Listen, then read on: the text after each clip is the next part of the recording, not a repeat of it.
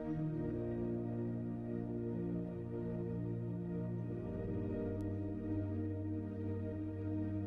good evening, church. We're so glad that you've come on out again. Mercer Baptist Church, hallelujah. Got some visitors tonight. We're so glad you're here tonight.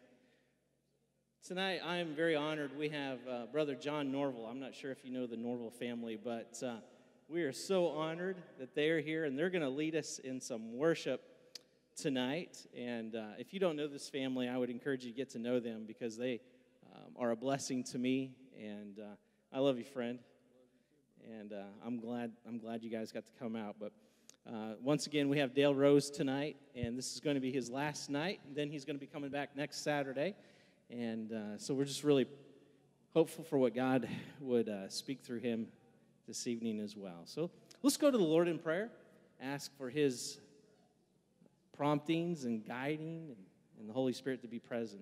Amen, church. So let's pray.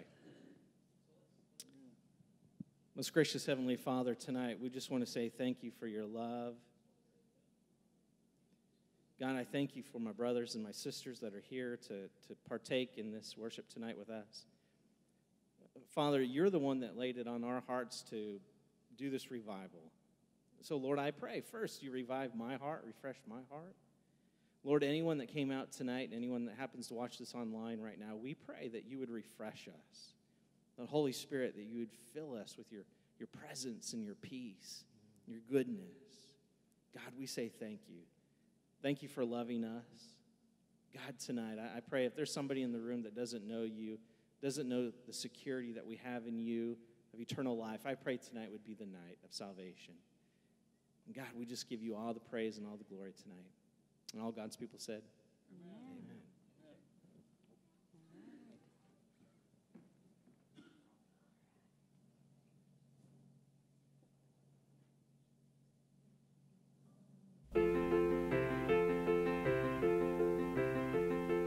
Hear the bells ringing, they're singing that we can be born again. That's not us. I think they're singing with us. It's supposed to be number 3. Yeah, I'm sorry. They might sound better than us, I'm actually. sorry, yeah. I thought that was us. I mean, we were doing really good. You're like, wow. Oh, man, we sound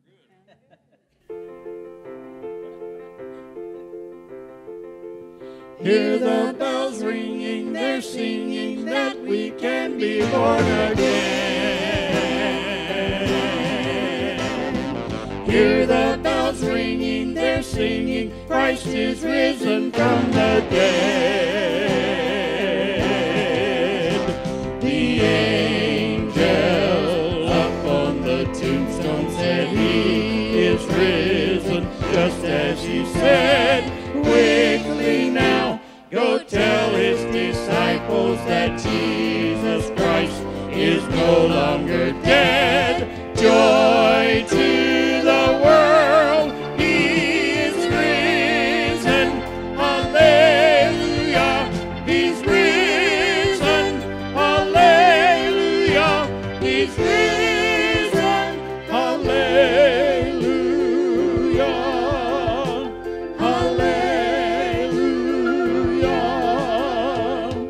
Hear the bells ringing, they're singing that we can be born again. Hear the bells ringing, they're singing, Christ is risen from the dead. The angels up on the tombstone said he is risen, just as he said. Quickly now, go tell his disciples that Jesus Christ is no longer dead. Joy to the world, he is risen. Hallelujah, he's risen. Hallelujah, he's risen. Hallelujah. Hallelujah. Hallelujah.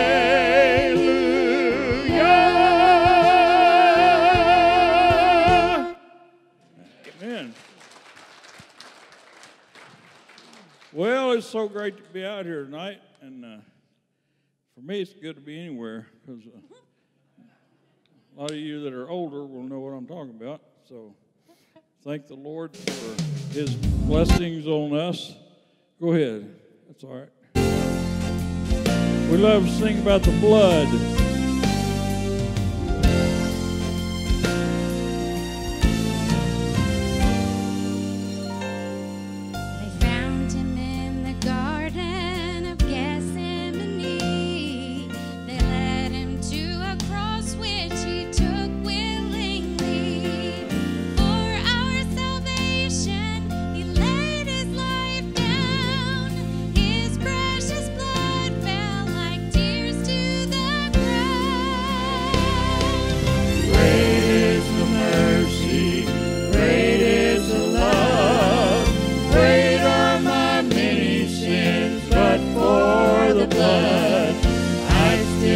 Drowning in death's bitter flood, hopelessly perishing, but for the blood, but for the blood. I tried to buy mercy with all my good. I tried to earn grace, but there's no way I could. If I gained the whole world, without the blood Jesus shed on the cross.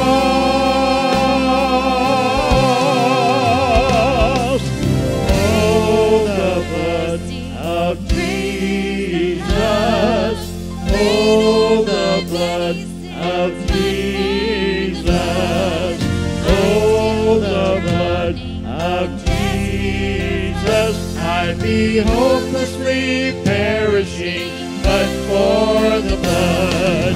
Great is the mercy, great is the love, great are my many sins, but for the blood I'd still be drowning in death's bitter flood, hopelessly perishing, but for the blood.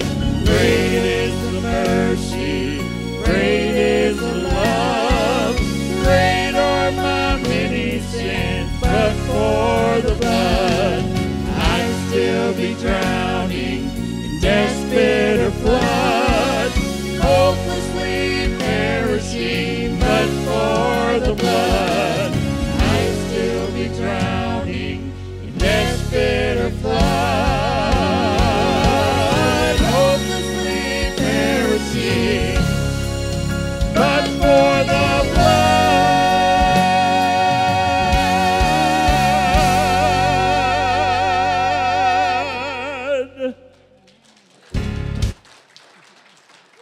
That's okay. All right. You know, these days we're looking for answers everywhere. A lot of people, we're not looking to the right place. The answers, Jesus has all the answers in the Word. So that's what we got to do. So the name of this song is "The Answer is Christ."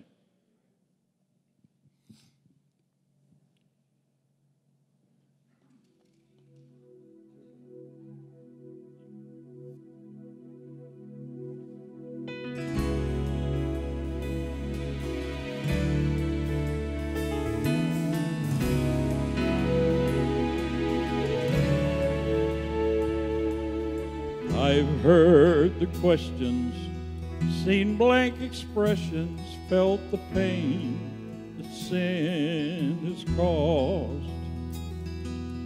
I've dealt with heartache, and I've watched the hearts break of families who suffered great loss. I've sometimes wondered about the stress we are under, and I admit I've even asked why.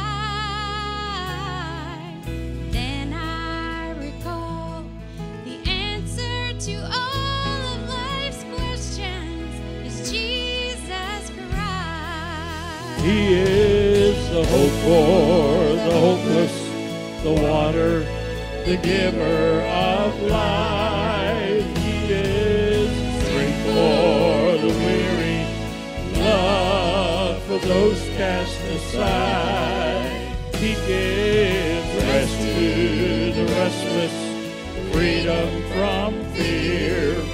Things seem impossible, know that He's near. For all of the problems of life, the answer is Christ.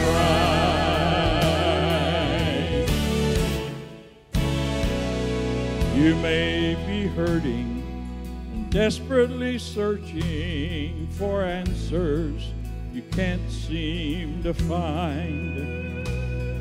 There's so many choices. You're wrestling with voices and you're looking for some peace of mind. Feeling the shame from past mistakes as the tears fall from your eyes. Well, don't be discouraged, my friend, take courage. The answer is Jesus Christ. He is hope for the hopeless, the water, the giver of life. He is strength for the weary, love for those cast aside. He gives rest to the restless, freedom from fear. When things seem impossible, know that He's near. For all of the problems of life, the answer is Christ. He gives rest to the restless, freedom from fear. Things seem impossible, know that He's near. For all of the problems of life, for all of the pain and the strife, for all of the problems of life, the answer is Christ.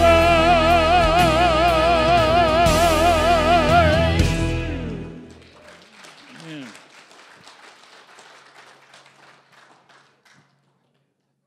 Well, this is my family here. This is Joseph, my son, Joseph Norvell, and this is my daughter, Bethany Fuel, and her husband, Brian, is over here. Brian and Bethany met right here at this place, and I was doing a revival here, and somehow I saw Brian sitting over here, looked kind of lonely. I said, I need to introduce him to Bethany, so. And the rest is history, so it's amazing. God works in mysterious ways. These are Joseph's two children here, Elena and Adam Thomas. And Adam Thomas got a birthday this week. He'll be 9 years old Friday. So It's getting old. yeah. So, well, everywhere we go, people want to hear this song. So, and we'd love to sing this song. It's a song about the New Jerusalem. And so you listen to the words of this great song.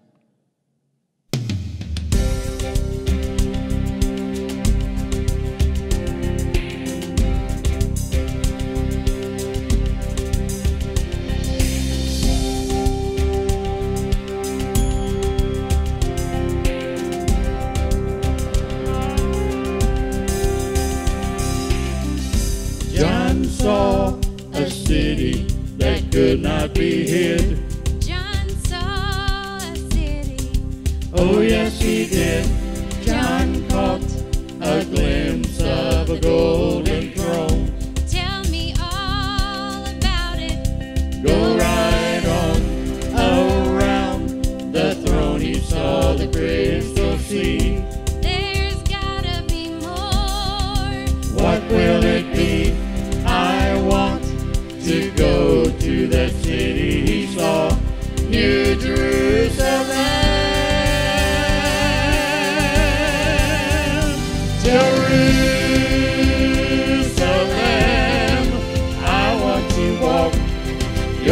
streets that are golden. And I want to run where the angels have trod. Jerusalem, I want to rest on the banks of your river. In that city, city of God.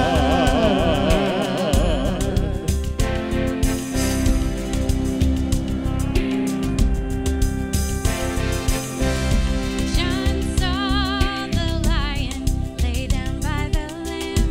I want to know everything about that lamb. John saw the day, but he did not see night. The Lamb of God, well, must be the light.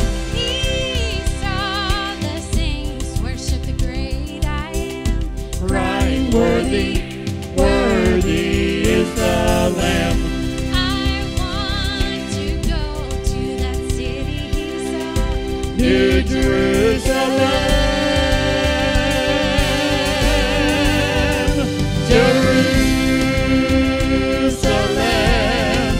I want to walk your streets that are golden, and I want to run where the angels have trod. Jerusalem, I want to rest on the banks of your river.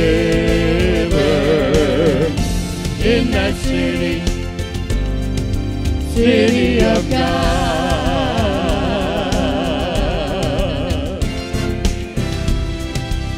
Here we go. Ready? Jerusalem, Jerusalem,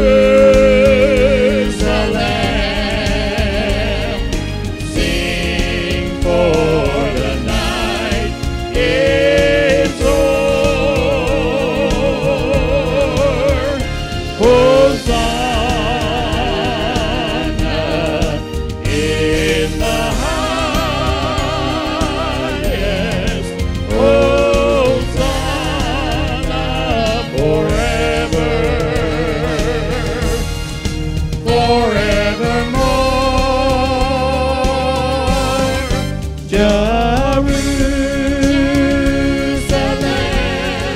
I want to walk your streets that are golden, and I want to run where the angels have trod. Jerusalem,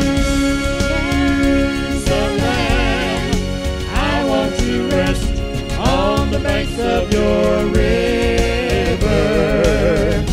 In that city, city of God, city of God, Jerusalem, city of God, Jerusalem, city of God.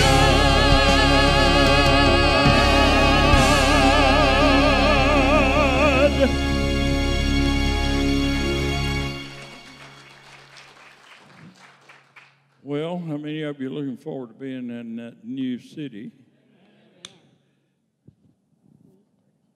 We got a lot of people that have gone there. I'm looking forward to seeing. I guarantee you that.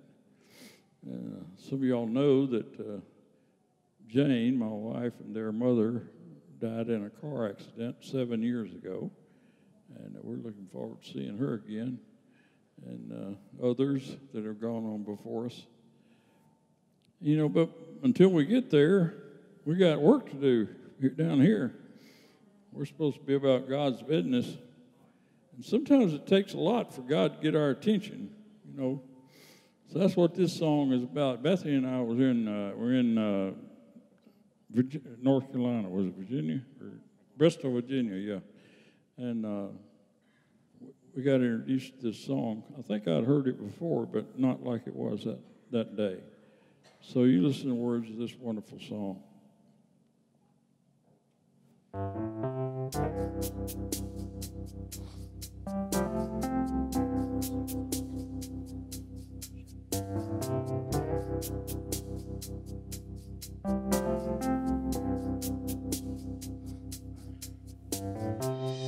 I faced a mountain that I never faced before. That's why I'm calling on you, Lord. I know it's been a while. Lord, please hear my prayer. I need you like I never have before.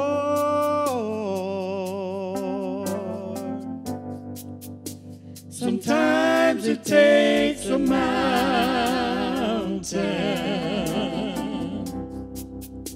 Sometimes a troubled sea. Sometimes it takes a desert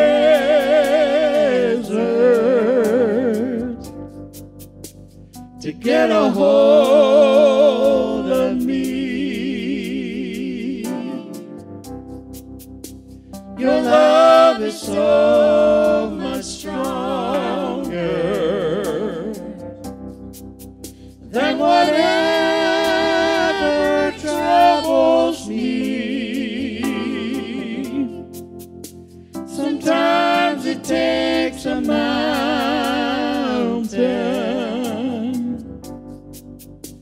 to trust you and believe.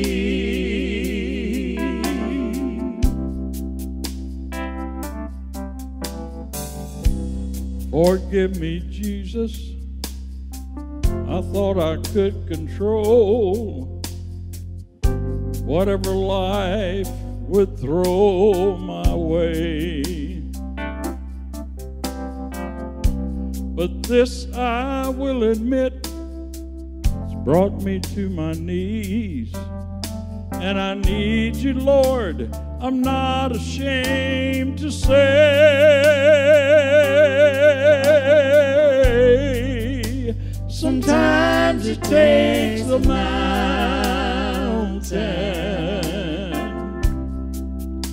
Sometimes a troubled sea. Sometimes it takes a desert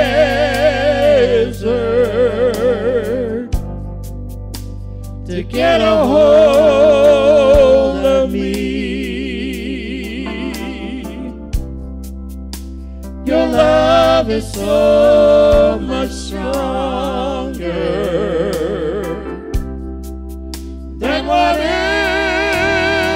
troubles me.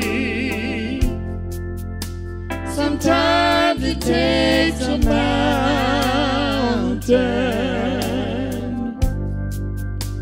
to trust you and believe. Sometimes it takes a mountain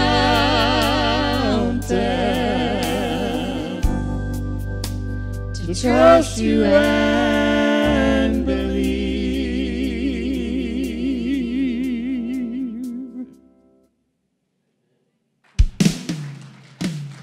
Sometimes it takes a mountain. Sometimes a troubled sea. Sometimes it takes a desert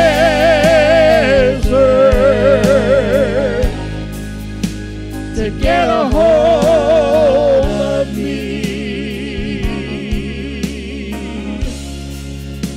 Your love is so much stronger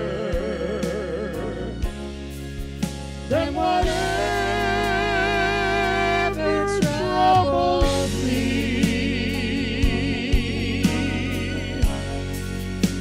Sometimes it takes a mountain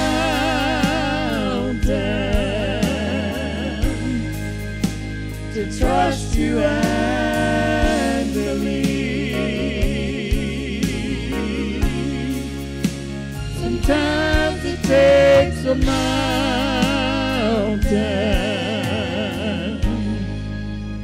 to trust you and believe.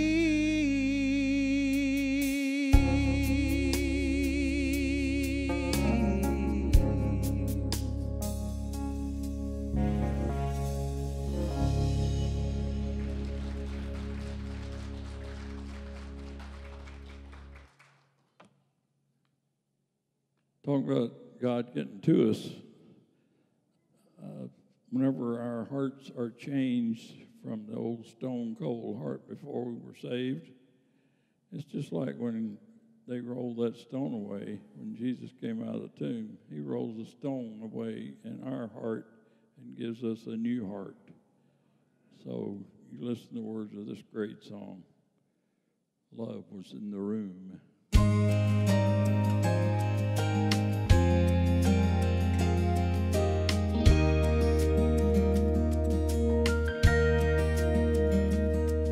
It was early in the morning, and a stillness filled the garden where he lay. Then the ground shook with power as the angel came and rolled that stone away.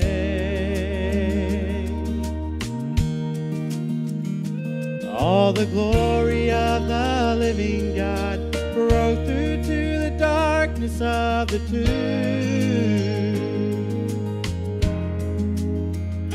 and the love of the Father came and filled every corner of my room.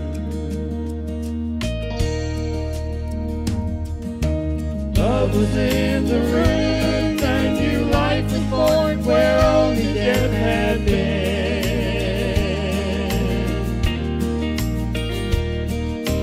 Love was in the room, and death and hell will never reign again. When the glory of the living God broke through to the darkness of the tomb, the earth was filled with his beauty, and love was in the room.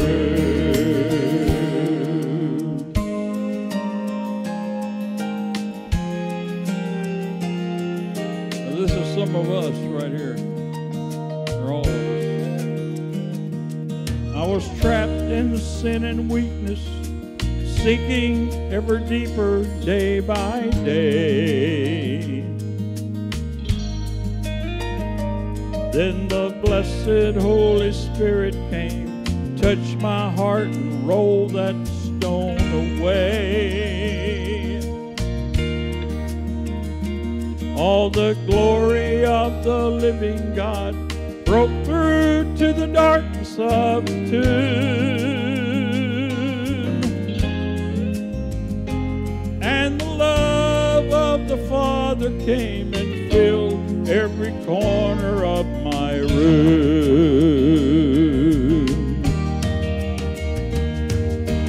Love was in the room, and new life was born where only death had been.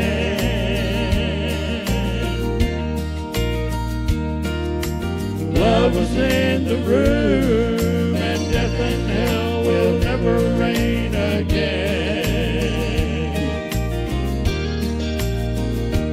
When the glory of the living God broke through to the darkness of the tomb,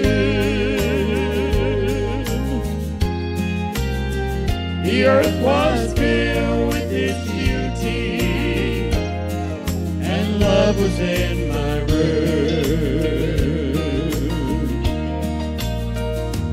When the glory of the living God broke through to the darkness of the tomb, the earth was filled with his beauty, and love was in the room.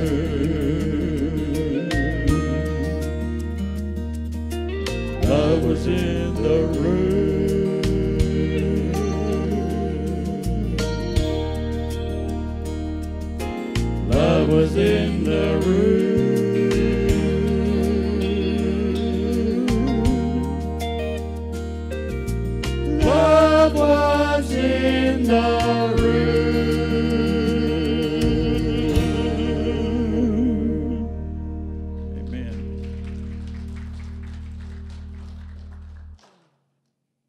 We're going to sing one more before Brother Rose comes and preaches the word. This song talks about all that the Lord can do in our lives, and He can. Nothing is impossible with the Lord Jesus Christ. This song says, if you got pain, He's a pain taker. If you feel lost, He's a way maker. If you need freedom or saving,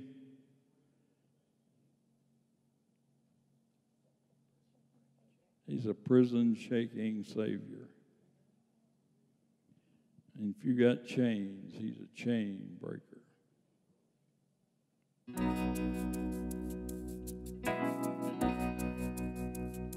If you've been walking the same old road for miles and miles, if you've been hearing the same old voice tell the same old lies, if you're trying to fill the same old hole inside, there's a better life.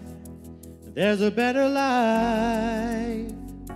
If you got pain, He's a pain taker. If you feel lost, He's a way maker. If you need freedom or saving, He's a prison-shaking Savior. If you got chains, He's a chain breaker. We've all searched for the light of day in the dead of night. We've all found ourselves worn out from the same old fight. We've all run to the things we know just not right. When there's a better life, there's a better life. If you got pain, He's a pain taker. If you feel lost, He's a way maker. If you need freedom or saving, He's a prison-shaking Savior. If you got chains, He's a chain breaker.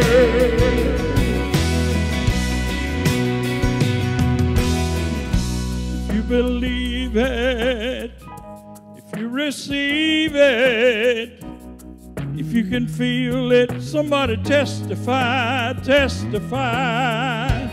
If you believe it, if you receive it, if you can feel it, somebody testify, testify. Yeah. If you believe it, if you receive it, if you can feel it, somebody testify, testify.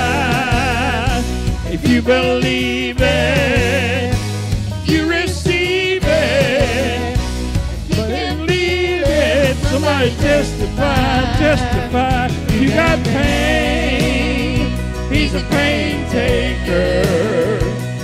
If you feel lost, He's a way maker. If you need freedom or saving, He's a prison-shaking Savior. If you got chains, He's a chain breaker. If you need freedom or saving, He's a prison-shaking Savior. If you got chains, He's a chain breaker.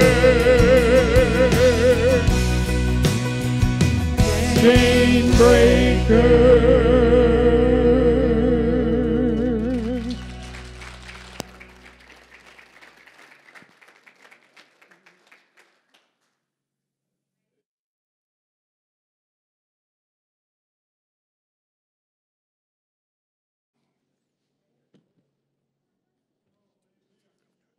I have a problem with that.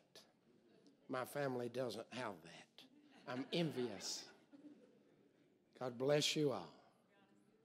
And couldn't have been two of the songs couldn't have been any better to fit the message, especially that last one, okay? I looked at my sermon records this afternoon. I've actually been in this area immediate area 17 times now. And that is a blessing.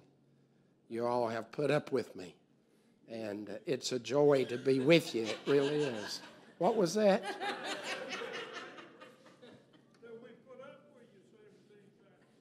Yeah, I know. And guess what? I get the last word.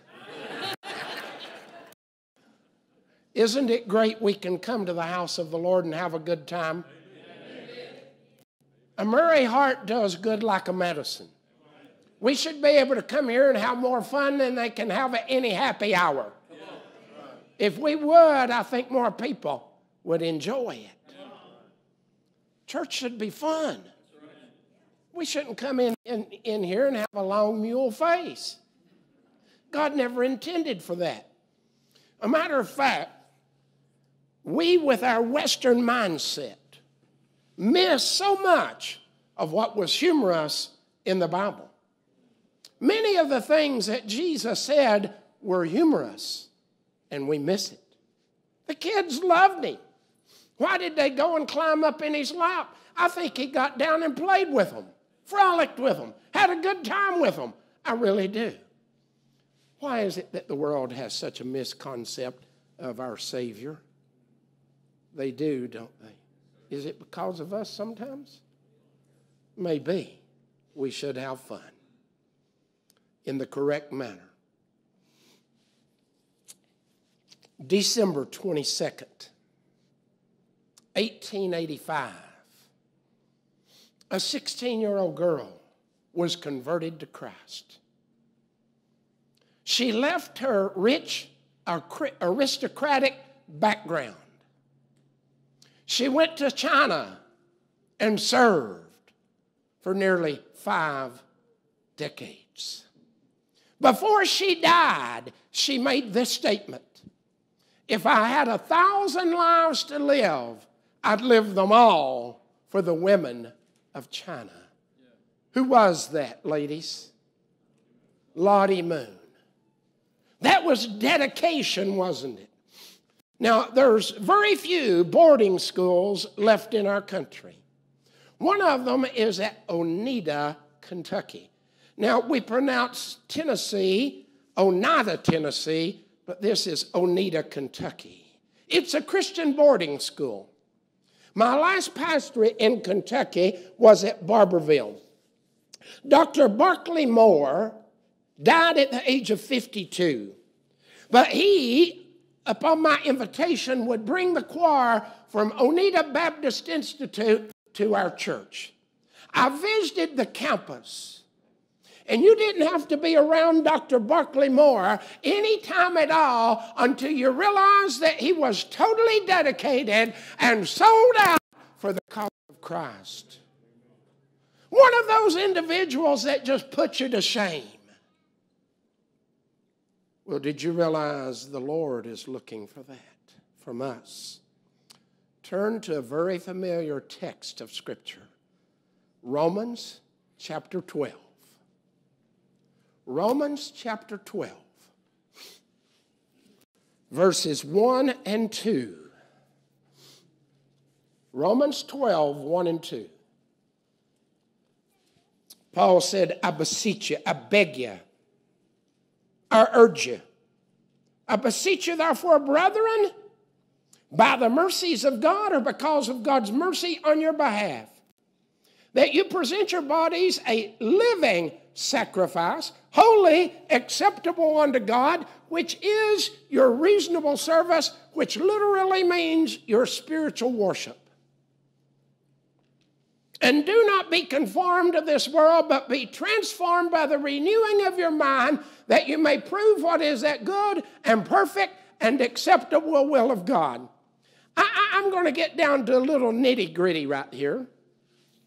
This past Thursday in the Bible study at our business, I told them, I said, I get into some of our work vehicles and the radio's always on country music.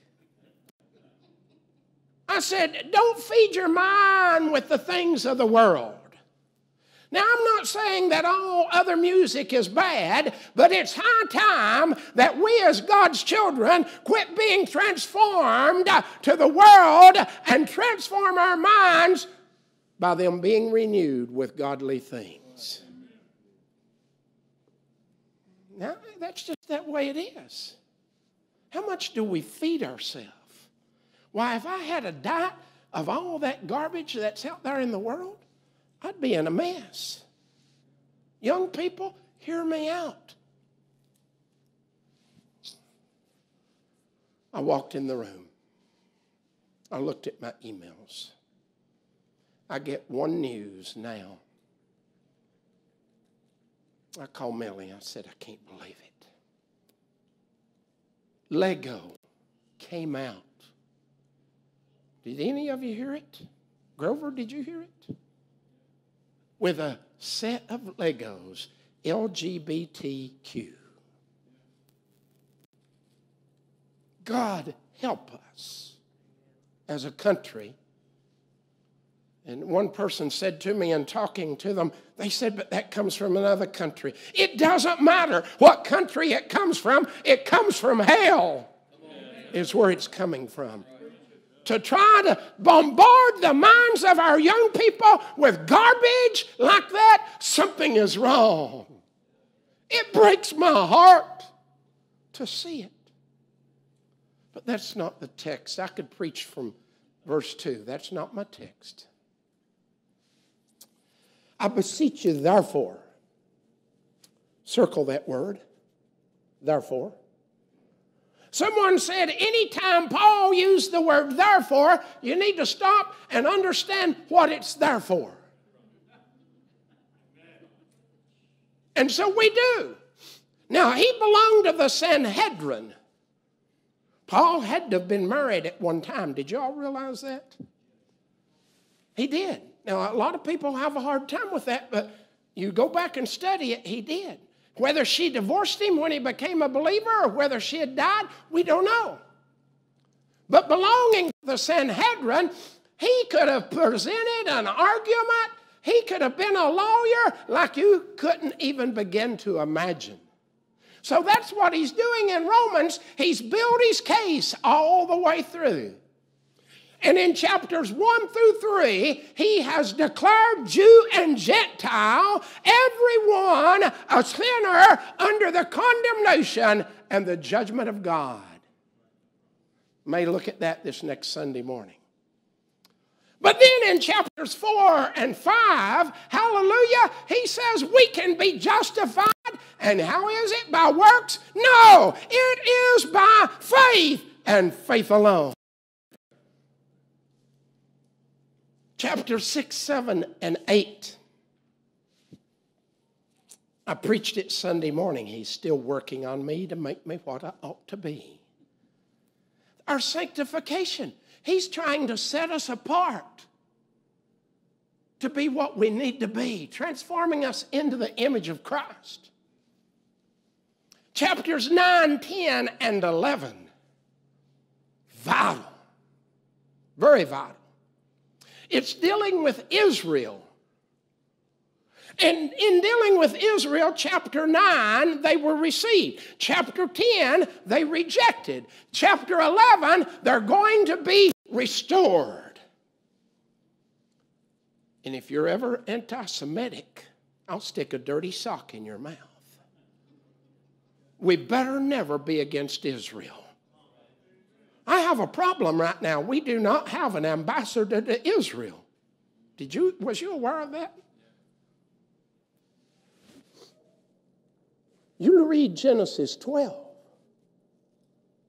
God will bless those that bless Israel and will curse those that curse Israel. Bottom line. Bottom line.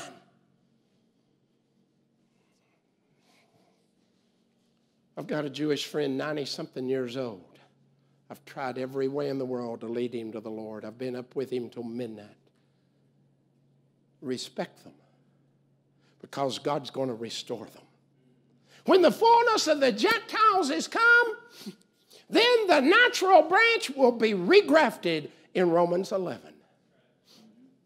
How many of you remember the book? My mom read it to me, By the Hair of Your Chinny Chin Chin, The Three Little Pigs. You remember it? Hey, we as Gentiles, it's by the hair of our chinny chin chin that we're going to get into heaven. So we better be deeply grateful. But then, because of all of this, he said, I plead with you. I beg you. I urge you. I beseech you, therefore. Because of all of that. And then the rest of the chapters is dedication. And he starts it right here. To be dedicated to the Lord. Chapter 12 is the spiritual gifts. And I've got a complete series of teaching on the spiritual gifts. I'm going to throw this out to you. Do you know what your spiritual gift or gifts are? It's our responsibility as the children of God to discover our gift, develop our gift, and to deploy our gift or our gifts. Really is. And if you're not doing that, something's wrong. That you present your bodies a living sacrifice. Submit yourselves, therefore, to God. Resist the devil, and he shall flee from you. Are we submitted? Are we surrendered? Are we dedicated to him? When we reflect upon what he's done for us, and that's the first point tonight, we need to reflect upon our redemption. God sent forth his Son to redeem those that are under the law, to rescue those that are under the law. Redeem means to buy back. He bought us back. Nat Spencer and his brother were tremendous athletes. Nat was the better swimmer of the two. They were walking along the shores of Lake Michigan one night, and the Lady Elgin, a steamboat, had 323 passengers on it. That night they heard the cries of the people as the Lady Elgin started sinking. Nat Spencer, in the dark waters, heroically swam and saved 23 of those passengers that night. But as Paul Harvey would have said, and now for the rest of the story, he became paralyzed and an invalid because of it. But the sad part was not one of the 23 ever turned back to give Nat Spencer a helping hand. Remember the 10 lepers? They had to stand afar off and cry, unclean, unclean. And Jesus held them, go show yourself to the priest. How many turned back? One. Could it be said of us that only 10% turn back and dedicate ourselves completely and wholly to the Lord? Think about it. We must reflect upon our redemption, and in our redemption, we need to understand that we were purchased. For as much as you know that you were not redeemed with corruptible things such as silver and gold, but by the precious blood of the Lamb that was without blemish and without spot. You all sing about the blood tonight. I can't sing now, but one day I'll out-sing every one of you. I guarantee you. And what am I going to sing? Those of you that's heard me preach, you know what it's going to be. Worthy is the Lamb to receive riches and honor and glory and majesty, because he's redeemed us unto himself out of every kindred, nation, and people and tongue. And how's he done it? By his blood. I want you to know the blood is not glory, it's glory. The scarlet thread of redemption is seen from Genesis to Revelation. Any that want to remove the blood, it's not the gospel. We were purchased. And then in our redemption, we were removed. Removed from under the judgment of God. There is therefore now no condemnation, no judgment to those who are in Christ Jesus, who walk not after the flesh, but after the Spirit. I've been removed. What do I deserve? I deserve the wrath of God. When Jesus cried out, my God, why hast thou forsaken me? And God turned his back upon his son, and for 3 hours there was darkness on the face of the earth, because God cannot look upon sin, and he that had not sinned, God made him to be sin for us who never sinned, that we might be made the righteousness of God. Let me tell you, I've been removed from out of under the judgment of God, because my great Redeemer took my judgment for me. He said, greater love has no man than this, that a man lays down his life for his friends. Wow. We were purchased. We were removed. We've been rescued. Christ gave himself for us that he might redeem us or rescue us from all iniquity.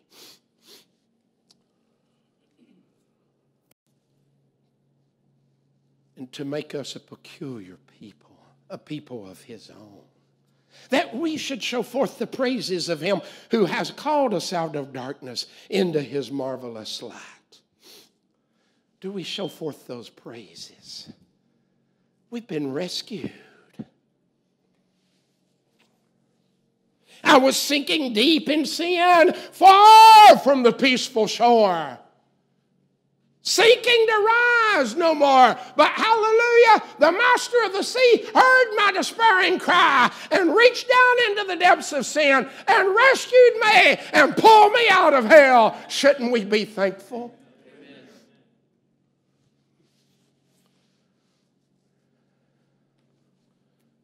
We've been purchased, removed, rescued, and then we've been released.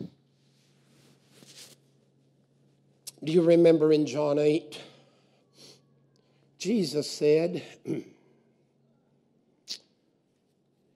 you shall know the truth, and the truth shall set you free.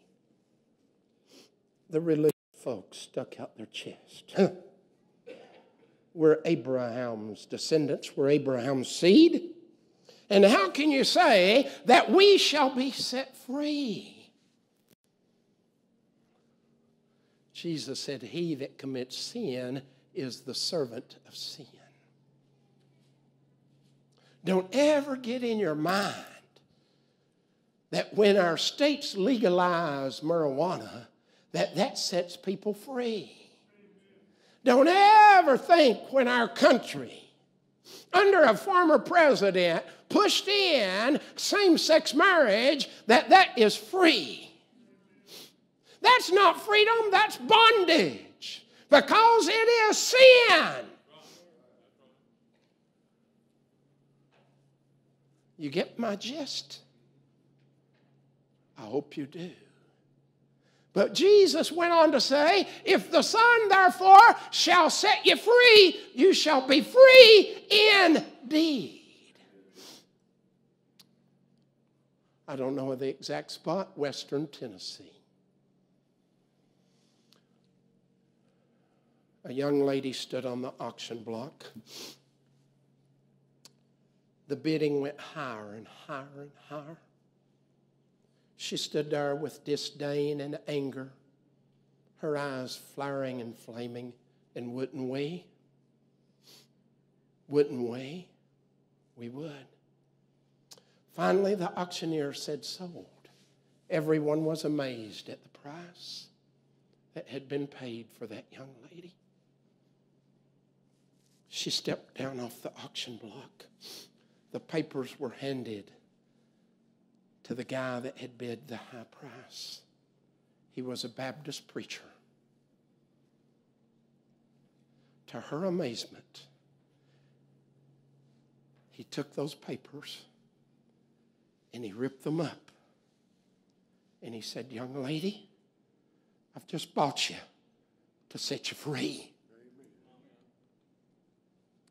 She fell down and said, I'll serve you the rest of my life. Isn't that what our Savior did? He paid it all. All to him I owe. He paid the debt I could not pay.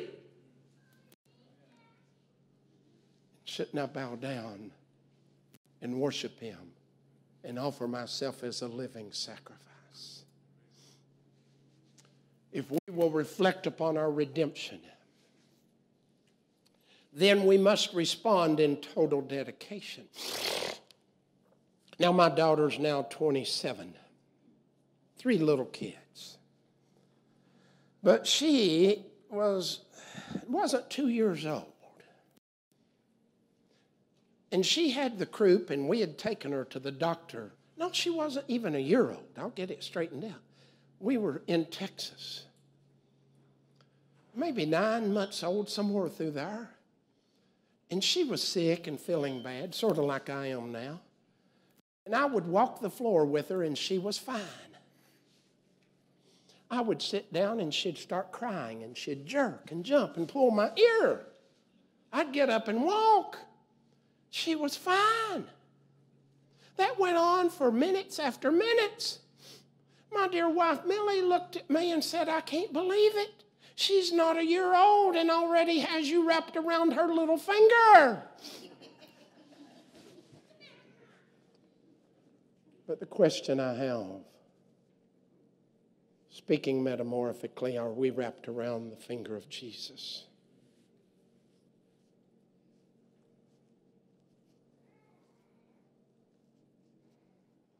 If so, we need to submit to his lordship.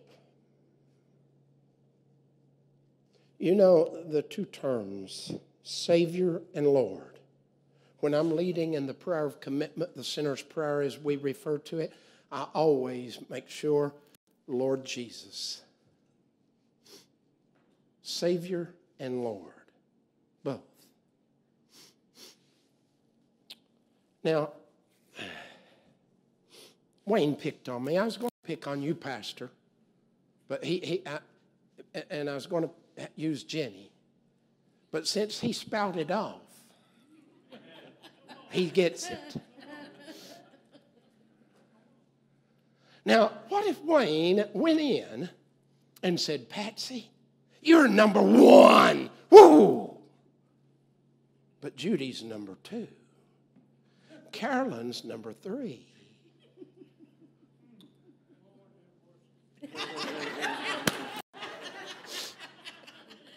This one's number 4, and that one's number 5.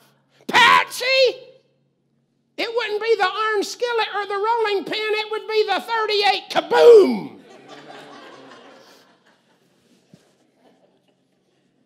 Am I correct? Yeah, I know.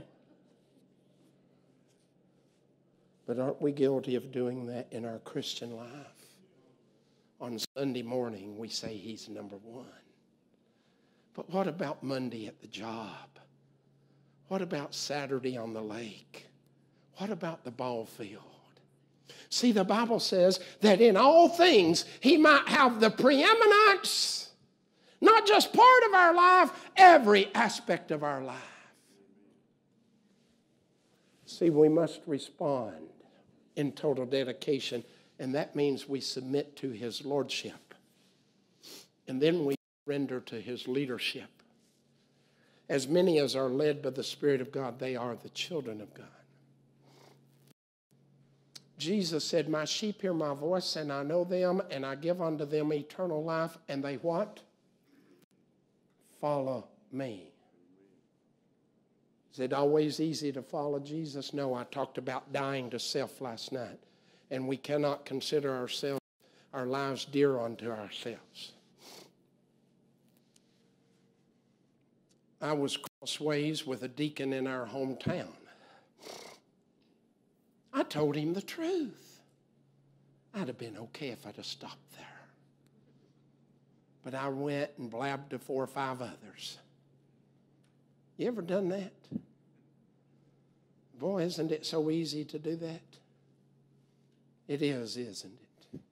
Wanting to elevate ourselves to put someone else down. Aren't we all guilty of that? I was in revival and the Lord convicted me. He said, you've got to apologize to him. The next week, on Tuesday, I think it was, I walked into a building supply He was going out the door as I went in. The Lord said, there he is. I said, Lord, not that soon. But I had to turn and do an about face and go out and tell him what I told you was the truth. But I was wrong in saying it to others. Boy, I had to bite my pride off. I still do all the time. And as a rose, I've got a fight in me too much sometimes. I know that. But isn't it hard to surrender to the leadership and apologize to someone? Pray for my wife's family. I think we're going to have a reconciliation July the 3rd on that Saturday. It's been several years since some have seen others. Just pray for that. It won't be easy. Won't be easy. But I hope it happens. But not only that, we had a Gideon speaker at our church. He did a good job. Normally I would give 25. This has been several years ago. And that particular Sunday, the Lord said, give 50. Well, I'd done a revival that week, and all I had after my mileage was $50. I said, Lord, you want me to give the $50? That's all I had after my expenses for the week. Small church. I go to any size. It doesn't matter. And I argued with the Lord. Now, don't sit there and tell me you've never argued with the Lord. Haven't we all? Don't we all have that stinking, rebellious nature about us? The Lord said, give it. I'll make it up. That night, I preached at an independent Baptist church in Tennessee, an hour from home. I preached, and the pastor said, I want Dale and Millie to come, and here's the offering plate. Give them an offering. After they all filed through, shook hands with us, he handed it to me. He said, I think there's $596. I thought, 10 times. Wow. And I argued with you this morning, Lord. It's not always easy, is it? But see, if we'll reflect upon our redemption, we must respond in a total dedication to Him. When we come to understand what we have in Him. I beseech you, therefore, brethren, because of God's mercy on your behalf, that you present your bodies a living sacrifice. Paul didn't say a dead sacrifice, a living. By the way, Paul referred to himself as a servant of Jesus Christ. Do you realize Jude did the same? And Jude and James, his two half-brothers, did not believe on him until after his resurrection. You know what term they were using? We're a bondslave. See, in Deuteronomy, if a Hebrew became in dire straits financially, they could sell themselves as a slave to another Hebrew, and at the end of the 7 years and in the year of Jubilee, they had to give them seed and livestock and let them go, but they would pierce their ear with an awl, signifying they were a free man. But they had chosen to stay as a servant. That's the term Paul uses. That's the term Jude used.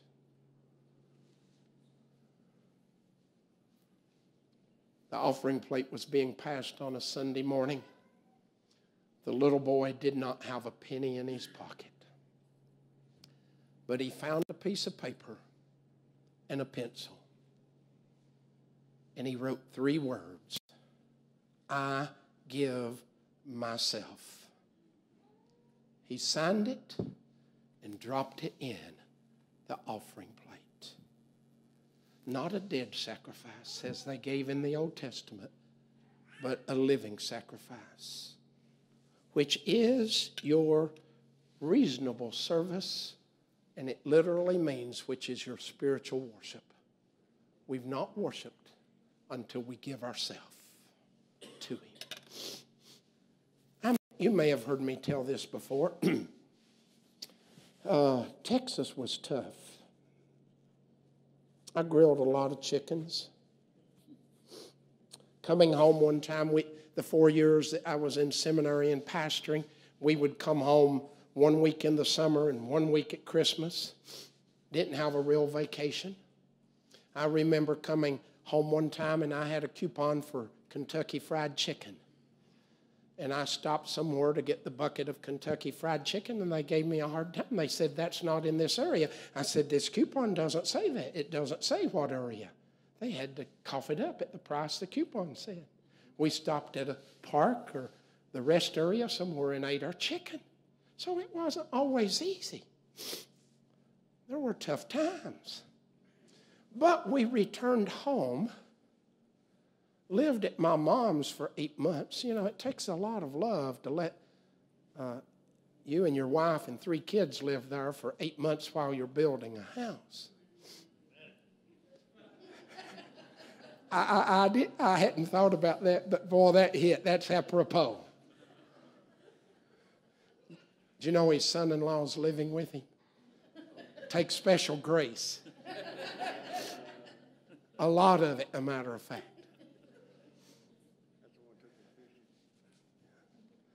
I'll hit that next Sunday. But anyway, we had 3/4 acre land lot. When we'd sold out to go to Bible college and seminary. And for that 9 years, it grew up.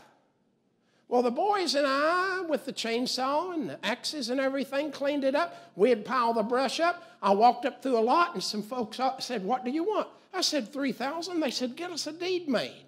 Landlocked. But it joined them. Now, here's the amazing thing. I've since bought their lot, plus that one, plus another lot back, and other properties around it. Isn't it amazing how God works?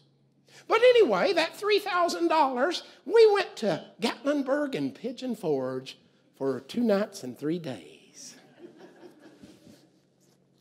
And my boys have always been consistent and persistent. We'd be going up and down the stretch, and they wanted to try it. Bungee jumping. And so I finally gave in. You know, when they just nag and nag, you finally say, okay. Well, they had a special deal. The more you bought, the cheaper it was. I'm Jewish. I like a good deal. So I paid the price. They weighed us, put a harness on us, and a tag on us. We climbed those flights of stairs. The first boy went, no problem. The second one went, no problem. It was my time. The young guy working said, wait a minute. I had a different color tag, had a little more around the waist.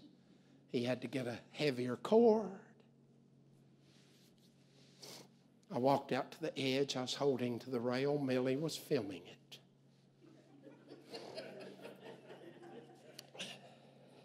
I was breathing deeply. I pulled back. The young man looked at me like, oh man, if you're going to go, go. I leaned out a little farther. I pulled back. I finally plunged head first toward the ground at that big balloon, and here I was bouncing up and down.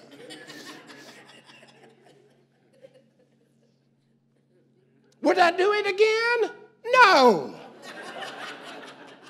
But would I make the plunge and give my life to Jesus again? Absolutely, and 1,000,000 times over. And would I surrender to preach again even though I rebelled from age 12 or 13 until I was 20? You better believe it. You'll never regret dedicating yourself to the Lord. And what else can we do once we reflect upon what He's done for us?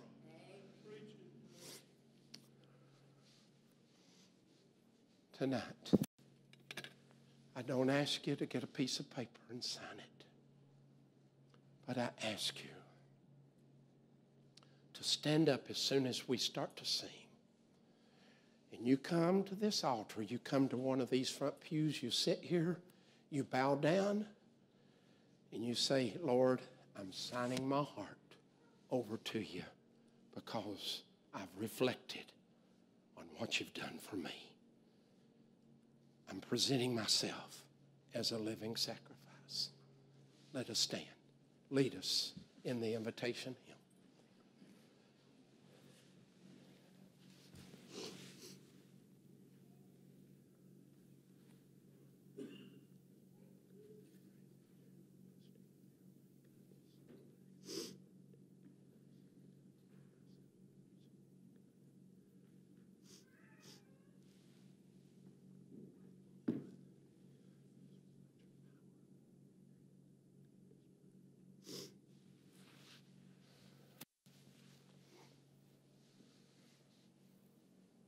This altar's yours.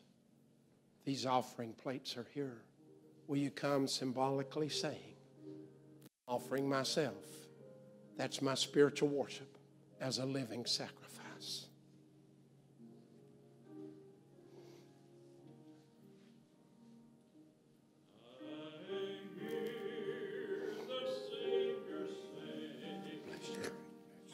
A strength indeed is small, child of weakness, watch and pray.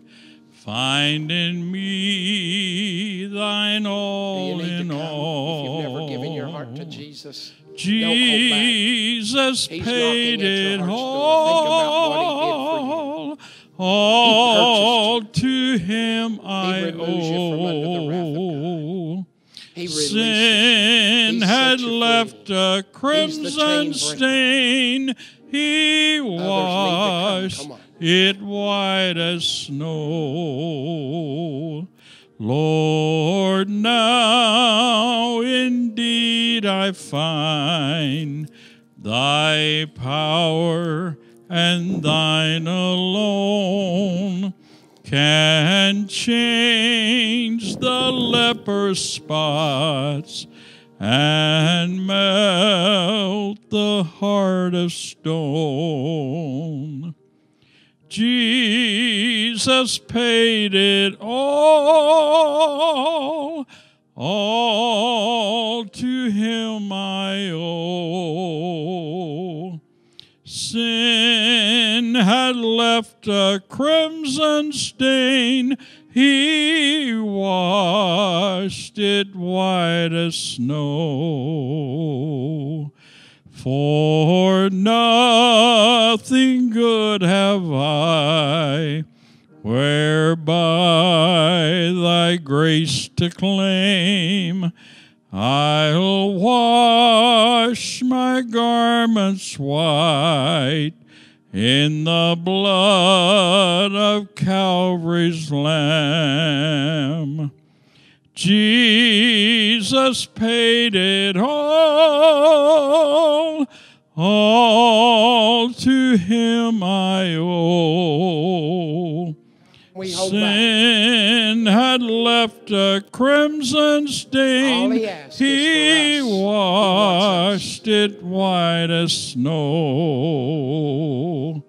And when before the throne I stand in Him complete, Jesus died my soul to save. My lips shall still repeat, Jesus paid it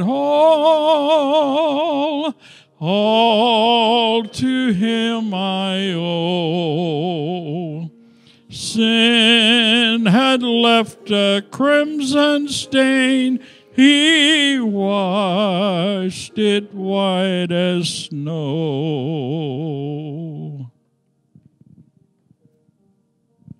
Amen, church. Amen. Amen. I'm blessed. Are you blessed? I am blessed. Hallelujah. Thank you, brother. That was a good word. Amen. Yeah. Amen. Well, I'm going to do something Brother Dale doesn't want to do, but I'm going to pass the offering plate. I know you've given your heart to the Lord, but we want to take up an offering every night to bless those that have came out. So if I could get two of the men, Mr. David, Mr. Tim, And I'm going to turn it back over to my brother here and his family. They got one more song that they wanted to close with, but you can have a seat. Go ahead and have a seat. We just want to say thank you for coming tonight. And have you been blessed tonight? Amen. Amen. We're so glad you came out. Hey, tomorrow night, again at 6:30, continue to invite your friends and family to come out and join us. Yeah. But Brother John, thank you for joining us tonight, man. I've been so honored. Thank you, friend. Thank you. Amen. Brother Dale, thank you so much. Brother Dale is going to be going back to Kentucky for a few days, but he's going to be joining us again next Saturday and Sunday. So looking forward to having you again, my friend. Amen. He's actually got some brochures and stuff in the back. He's got a really neat handout. It's free of charge, and it's how you can actually witness to somebody. So would you grab one of those on the way out and just read that? And if you're not really sure how you should witness to somebody, it's a great tool, great resource. Amen? Amen, church? Glad you came, and we look forward to you tomorrow. Well, I'm going to turn this over. If you guys would close this out. Thank you so much for joining us. You guys have such a sweet voice. Amen, church? Amen.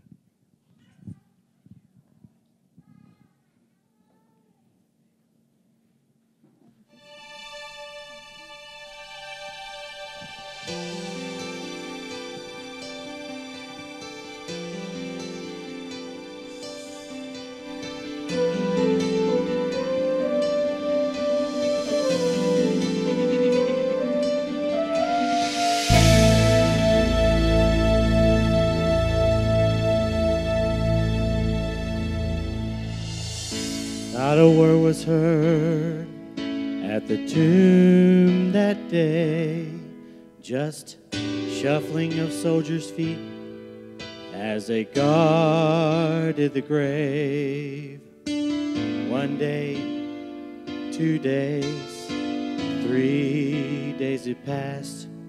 Could it be that Jesus had breathed his last? Could it be that his Father had forsaken him, turned his back on his Son, despising our sin? All hell seemed to whisper, just forget him, he's dead. But then the Father looked down to his Son and said, Arise, my love, arise, my love. The grave no longer has a hold on you. No more testing, no more suffering.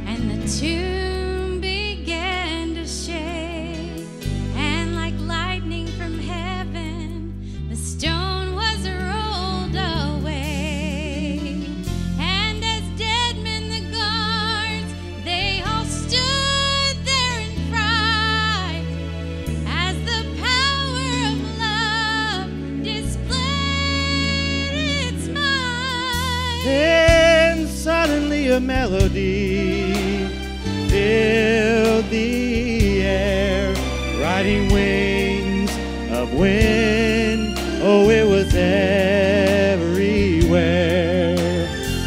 The word all creation had been longing to hear, the sweet sound of victory, so loud and clear.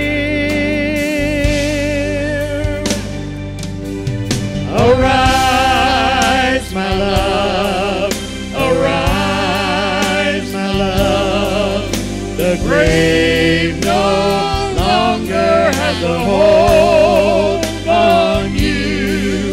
No more testing, no more suffering.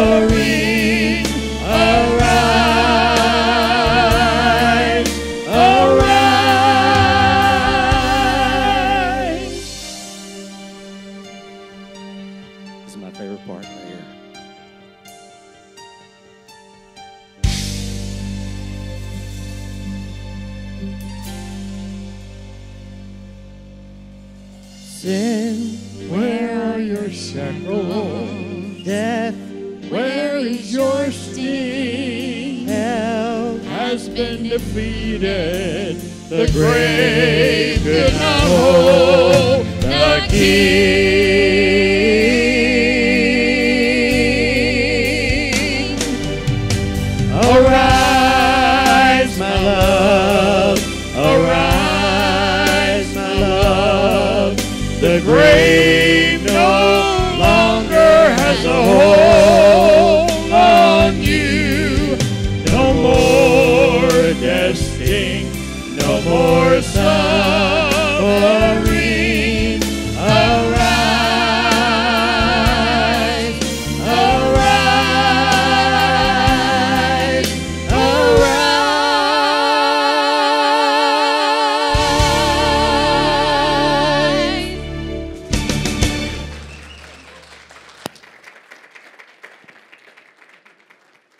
Well, praise the Lord. Thank you, Carl. Thank you for inviting us. Yeah, sure would. Thank you.